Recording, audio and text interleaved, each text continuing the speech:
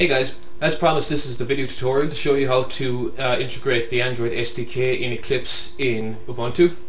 So what we're first going to need to do is grab the Android SDK after a quick Google search, and we just head over to the Android developers page and download the Linux version of the SDK.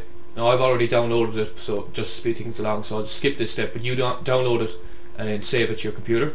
And while we're here as well, we can open up the install the ADT plugin for Eclipse while we're here, so we can get the details as we're going to need them later. I'll just open the page. It'll be the first page there on the Android developers page. Right, next what we do is get the Android SDK that you downloaded, and it'll come down the tarballgiz file, so extract it and rename it to a more kind of user-friendly name. So I just called it Android SDK and left it in my home folder as opposed to my downloads folder. And go in here and go to Tools. In the Tools section you see an Android.sh. I'm not too sure if this has to be marked for execution, but we'll just check if it does. This is allowed to execute in mine. Just check if it's allowed to execute in yours, because if it can't, you'll run into problems. So just go ahead and run that. And then we get this window, which will allow us to download the Android SDK packages that we need. So we'll go to available packages. To skip ahead and save some time, I decided to go ahead and install the Android SDK from the available packages already, as you can see. So if you expand your Android repository, you'll see these in there, and these are the platforms in which you can develop in for Android. So for example, if you want your application to be usable on tablets and phones that use Android version 1.6 and upwards, you select version 1.6, and when you're creating your app, or when you start your app, you will select the environment version 1.6, so it'll be backwards compatible to that point. If you want to start it at 2.1, you select 2.1 and install it. Now 2.1, 2.2 and 2.3 will be, at the time of recording, the most popular versions of Android that people will be running. So it'd be good to kind of develop in those so it'll be somewhat compatible. Also, you can grab some samples.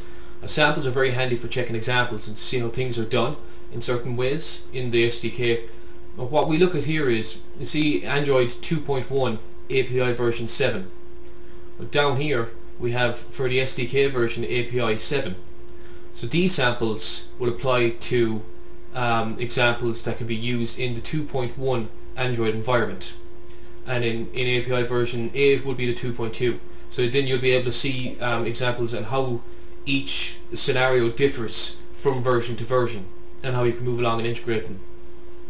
Now I'm going to go back into available packages, because I'm going to get some third-party add-ons which you can do as well if you feel the need. I'm going to grab me some Google incorporated ones. I'm going to take them from API version 7 because I developed from about 2.1 upwards. So API version 7 right up to API version 11, and select install selected, and then agree to their terms.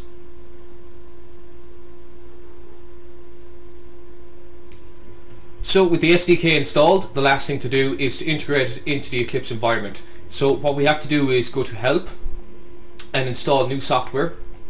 If we jump back into our browser, there was a page we just opened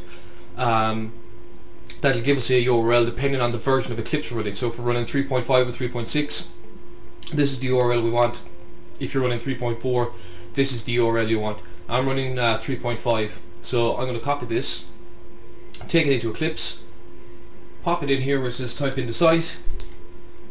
Under developers tools, then just select all and click next. Now unfortunately I have these installed already, so I won't be going through the install process with you, but it's as simple as just follow the wizard, click finish, and wait for everything to be integrated. Then one last thing to actually get this baby working is click on File and New, and instead of clicking New Java Project or New Class, go to Other, and here we can find our Android projects, and this way we can start an Android project. And that's how to integrate Android into the Eclipse SDK. And thanks for watching.